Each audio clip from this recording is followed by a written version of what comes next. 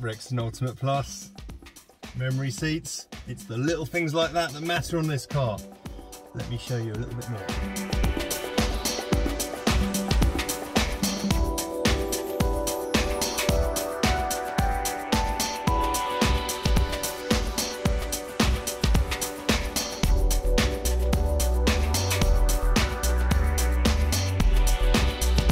Hey guys, Tom from Clarion here. So ever since, well, I think it was probably March 21 when SsangYong introduced the new Rexton with that big grille, looked fantastic. There were these pictures of the Korean edition with massive wheels and folding out side steps and this quilted interior is beautiful. We were inundated with customers saying, oh, I can't wait until that one's available, how much is it going to be? And very sadly, we didn't actually launch it in the UK. That is, until now. I present to you the Rexton Ultimate Plus. Let's find out all about it. So what's it all about, the Rexton Ultimate Plus? Well, it's actually very, very similar to the Korean Black Edition, like I just mentioned in the intro, but there are a few subtle differences for the UK market. So instead of having the fold-out side steps that was on the Korean version, we do have solid mounted aluminium units, which are a lot more sturdy, I'm told, by my Korean pals. And instead of having the black alloy wheels as a standard feature, you do have these bright chrome alloys. They're 20-inch and they're an incredibly attractive proposition on the model, and they really give it, I think, especially from a bit of a distance, if we just come back here, it really gives it that road presence which I think the Rexton has always deserved, especially with that front grille, of course, which they added back in March. Let's have a look around the back.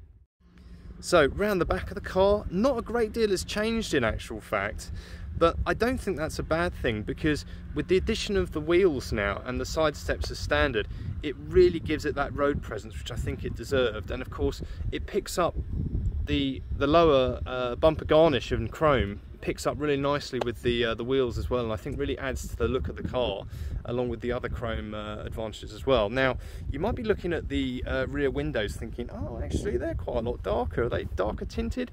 They aren't actually. What they've got is a rear blind, which I was going to show you in the interior video, but they're actually interior blinds for the rear passengers. So if you do have children, these retractable blinds, which are easily rolled back into the door pockets there, I think that comes across, sorry, let me get that right, that rolls just down into the door there and folds away, but gives you rear passengers that extra bit of protection from UV. So yeah, really good feature. But the exciting things start to happen when we get inside. So with these fancy new keys that you get, which are a very, very nice addition, if we unlock the car, you'll start to see exactly what I mean. So hopping in, uh-oh, you see that seat moving? Yeah, we have the return, thankfully, of memory seats. So we've got memory seats now, so if you do have lots of different drivers in the car, you know, it makes things a lot easier having to not go and find your seat position every time. So that's a really, really high quality upgrade in my opinion. And just look at these seats. Now these really deserve some extra fine detail, because it does make it feel like a very special place to be indeed. Now you've got this really nice kind of checkered piping along the seats, and of course you've got this really, really high quality quilting which you can see across the base as well and onto the backrest, and then you've got a really, really elegant piece of suede just on the back. And this isn't just on the seats, so you've got it on the rears as well, which, forgive me, I've got my trade plate on the back there, but you can see again you've got the suede there, and you've got the leather here with the quilting, really pretty. But you've also got it on the door cards, so these door cards just give a really extra tactile feel. The suede there, it just gives it that kind of quality feel, which of course if you are buying a Rexton Ultimate, you know, you're buying it for the luxury, and you know, it makes a big difference in my opinion. And of course that is on the front as well. Moving further in, hopefully my camera's gonna not go mad if I point it up, you've got your sunroof. At long last, it's back. So we have a Rexton with a electric tilt and slide sunroof, which the controls are just up there, as you can see. And lots and lots of people have been asking for this, and it's great to see it return. So a really, really good feature, that. And what's this? Paddle shifters. So when SsangYong changed the spec in 2021, when they put the 205 PS engine in there, they also added a new gearbox. So this is the new 8-speed unit, which, if I just can point you down that direction, you see you've got a completely new shifter there and new center console, which, whilst we're down there as well, by the way, if I just point you down there, you've got your wireless charging port, which is down there, and a couple of USB ports. But that 8-speed gearbox makes all the difference, which I'll tell you all about when we're on the road. But yes, you have got paddle shift now as well, which is great news. Now, perhaps this is old news, but I certainly haven't made a video about this yet. But again, that suede is carried onto the dashboard. Really nice tactile feel all the way underneath the air conditioning controls, the climate control around the start button. And of course, you've now got this fantastic digital dash. So you've got the full DigiDash as per Rexton, Rexton as per Musso, which gives you lots of nice information there, and lots of different configurations. You can have your navigation in there as well as on your 9.2-inch screen, which is fantastic. You've got new software completely updated on the head unit as well, which is a lot snappier, a lot faster, which is quite nice. Turn off the music there. But yeah, really, really nice upgrades there as well. Again, it just kind of builds to the feel of the car being very luxurious, which of course is exactly what you would want. Right then, gang, so let's switch on.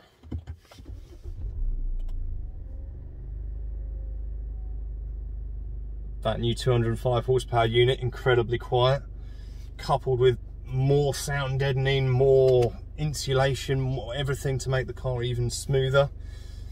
So let's see how it drives. Now, to put you in the picture, again, when SsangYong first launched the 4th generation model, they had a 20-inch wheel setup, but they had a very, very stiff rear beam. So it meant that you did get a little bit of scuttle shake and it wasn't quite as smooth. And a lot of the reviews, the early ones that dog the Rexton, saying, oh, it's quite rough on the back, it's quite hard.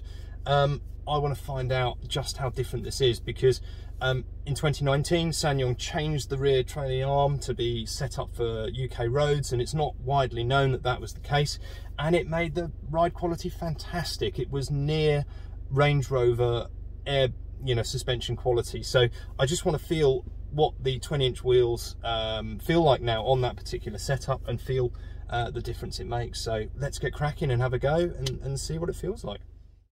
So right off the bat, to test the ride quality, we are negotiating a single track lane, just back from where I was filming just a second ago, and you are attached right now to a camera which is not stabilised at all. So although we're going over some pretty horrific bumps and lumps in the road, probably one of the worst in this area actually, you are all in incredibly stable position right now. So a testament to the ride quality. So now that we get onto a slightly faster bit of road, what I'm going to do, I'm going to reset the MPG meter on the car, because although this engine is more powerful, the new AdBlue model is actually more efficient as well, so you should see a better fuel efficiency compared to the old model. So let's press the button, hear the beep, and I'll drive back to base and I'll tell you exactly what it's like from an MPG perspective. So right off the bat, having this 8-speed gearbox makes a big difference to the way that the car drives. It's a lot more relaxed, and of course that 205 horsepower unit as well makes a big difference as well, because yes, you've got more torque and you've got more power, but because you are using one gear up, as it were, the engine's not revving as much, so it's a lot quieter, it's a lot more tractable, and it's just a nicer place to be, which of course is the aim on this vehicle. It is to give a luxurious ride quality, which it absolutely does. So what we're going to do, we're going to head onto the dual carriageway, we're going to keep our MPG meter reading here and just see exactly what kind of fuel efficiency we get down the dual carriageway. Now, it's almost certainly psychosomatic, but the seats feel lovely. And I've hurt my back recently, so having the seat heater on and stuff like that, it's lovely, gorgeous. But yeah, we're just cruising back at the moment. We're on dual carriageway, we're doing just around 65 miles an hour, and it is dead quiet. I mean, we're doing 1500 RPM, all thanks to that new 8-speed gearbox and that new engine. So, you know, stunning results. And I'm just going to adjust my camera angle a little bit here so you don't lose me, hopefully. It just makes it a comfortable ride. It's efficient, it's comfortable, it's exactly what you want from an SUV of this size. Now, naturally, I'm driving this car as gently as possible to get the best possible fuel efficiency. But I've been following the speed limit everywhere, and you know what? We're at 41 miles to the gallon. Absolutely incredible result, considering the size of the vehicle. Don't forget, it can tow 3.5 tons. It's the size of a Range Rover Autobiography or an or a Sport or something similar. Massive car. So to get that kind of fuel efficiency out of something this size is remarkable. So yeah, and this is on a mixed journey. Probably done a mixed journey of about 7 or 8 miles. So you know, you would expect it to be quite a lot lower than that. But yeah, a really good result thus far. So there you are, fuel efficiency fans, just sitting in a whole load of traffic jams on the way back there. We managed to get pretty much 40 miles to the gallon. It's obviously just dropping because I've been idling here for a little while, but 40 to the gallon, phenomenal. Yep, so back in the showroom now with the Ultimate Plus. Now, this is a common feature with all Rexton. They're all 7-seat models, but I just thought I'd show you the boot space. As I say, I've not covered it for a while. Obviously, Ultimate and Ultimate Plus have got the electronic opening boot, so I can hold down the button there. There is a program as well, which if you actually stand behind the car, it will go and open itself. Now, if I can just adjust my camera there to give you a bit of exposure in the back. Now, they're all 7-seat models now, so every single Rexton is a 7-seat model, and you'll notice that you've got this kind of split design, which you'll see here. You've got this shelf which allows you to go and have complete flat loading as you go into the back of the car, and that means that if you've got the seats folded down, you will have a massive space, which I'll show you in just a second. But the 7 seats, dead easy to go and get up. You just go and pull the tag here, and then you've got a decent amount of space. And if I can just turn my camera to show you, in front, this is usually the problem in this type of vehicle, you actually don't have a great deal of space in front for your legs, but on the Rexton you really do have a decent amount of room. So I'm just going to pop the seats down flat and just show you what they look like down there as well. I just thought I'd show you, whilst we're converting the seats, one of the common problems with these SUV 7-seaters is you often have a very difficult entry point for the third row, but I just wanted to demo how this works. So if I just show you really quickly, if you don't lose the frame of my camera, you can actually see that this big heavy rear seat is supported by hydraulic lifters, and that's really useful because it obviously brings the seat up really high and really easily, and it gives you a really decent amount of space to get in from the side step into the car, and it makes the entry point into that third row really quite good. And again, if I just pan down a little bit, I can show you, look how much space you've got. So comparing this to Kia and Hyundai and some of our other competitors here, even Range Rover actually, you've got a lot more space for that third row passenger. Unfortunately, you don't get the quilted seats on the third row, but I can't really blame SsangYong for that, to be honest, because, I mean, let's face it, you know, even though this is a very high-end luxury model, they've spent the money where it matters. You know, these are occasional seats, so, you know, not having that quilting on there, it just keeps the price even more competitive. But yeah, let's just show you folded down now. So guys, here is the seats all folded down completely flat. So, I mean, look at this. If you're contemplating any kind of large, I don't know, like an IKEA trip or something, look at the amount of space you get in there. I mean, this is the ideal vehicle for doing just that. Absolutely stunning. So yeah, so actually having to get the focus right there and the exposure. But yeah, masses and masses of room, really useful space.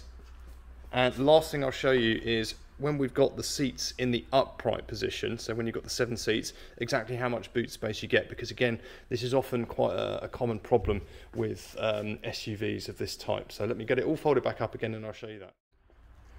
Right guys, so here is the boot with all of the seats folded in the upright position. So this is giving the least amount of boot space, and as you can imagine, it's not a vast amount of space.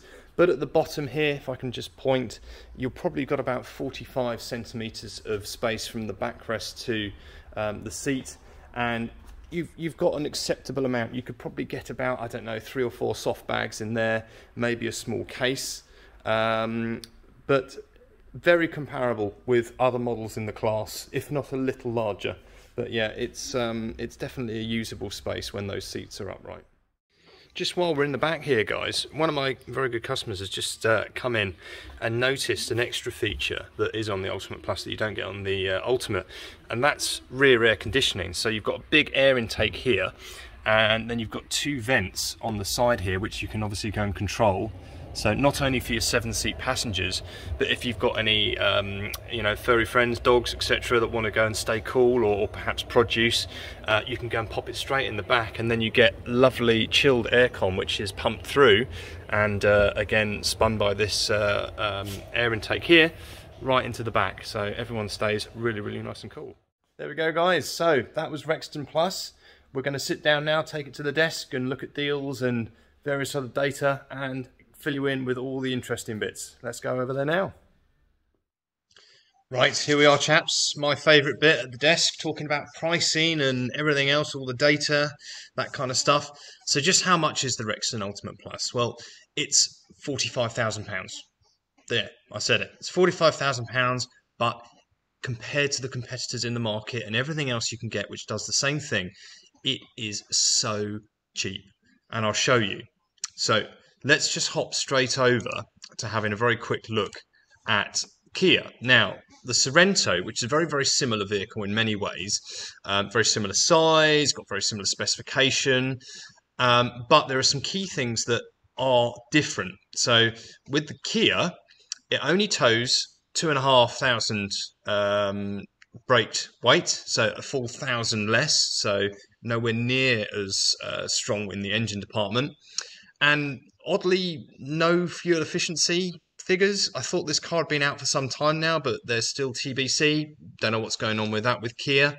But the important bit, pricing. So if we click over to pricing, for the same model with this, they call it an edition, it's £4,500 more.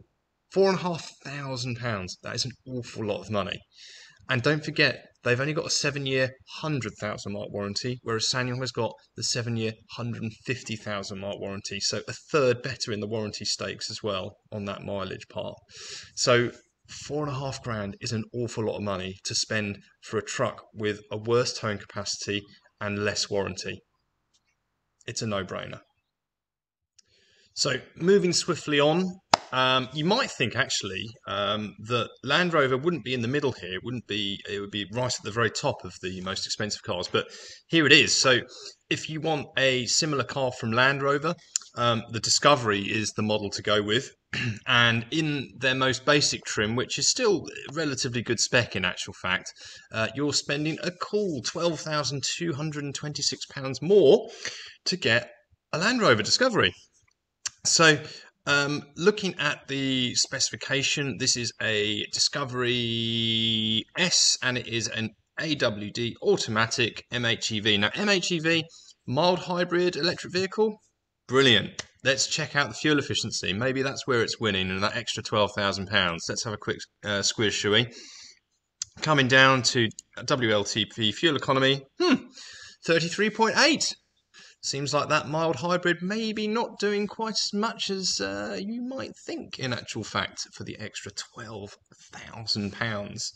And of course only a measly 3-year warranty, which I think we all know, if any of the current car surveys and data is to be believed, you'll probably be using an awful lot, as they're still not particularly reliable. So yeah, I think we can say to Land Rover compared to a Rexton. Right, so next on the list we've got Toyota. So Toyota Land Cruiser, very well known, big truck as well. Does have the correct tone, so it will tow 3,500. But it is an eye-watering £62,710. I'm not going to calculate how much more that is. It's a lot more. And also warranty as well. Now this is quite an interesting thing with Toyota. They're currently advertising that they have 10 years warranty. They don't have 10 years warranty. What they've given you is, from manufacturer, they're giving you a 3-year warranty up to 60,000 miles. And then if you go back to Toyota to have a service, they give you a free extra year's warranty up to 10 years. Okay, so it's a little bit misleading, but yeah, it's a 3-year warranty. So you're paying £62,000. So, you know, an absolute shed load of money more than the Rexton. And fuel efficiency, you might think it's winning at 29 miles to the gallon. So a full 10 miles to the gallon less than what we've just got from the Rexton on the way back. So a winner on all fronts. Let's get it back up. What a stunning vehicle. So let's talk about a few more bits and pieces and deals as well. So even more exciting, what are the deals on this car? So just like the rest of the SsangYong range, we have lots of schemes, affiliate groups, and memberships to various clubs and organisations that will get you discounts. So, for example, if you are an NHS worker, if you are a NFU Mutual or NFU Scotland member, if you are a Basque member, if you are part of a construction group or what have you, the list is virtually endless. And the discount levels are varying, but they're all based on percentages. And because this is one of the most expensive cars that we do, it means that the amount of discount that you can actually save on this car is even greater than any of the other models available. So it is well worth sending us either a WhatsApp, give us a phone call, or send us an email as shown on the screen here, and we can help give you a fantastic deal. Okay. Furthermore, I mean, don't worry if you aren't local to us. We do offer free delivery all over the country as well. There are charges for certain distances, so do give us a ring and we let you know. But the delivery that we offer is all over the country, and we supply cars all over the place. We are the SsangYong experts, and we would love to have an opportunity to supply you a Rexton Ultimate Plus or a Rexton or a Musso, Tivoli, Crando, whatever you need. If it's SsangYong, we are the ones to do just that for you, and do it in an efficient, polite, and a manner that you would want to come back to us, because at the end of the day, that's what we want from you. So please do leave a message on YouTube, ask any questions you have, and hopefully we'll speak to you soon and be supplying you a Rexton. Thanks very much for watching.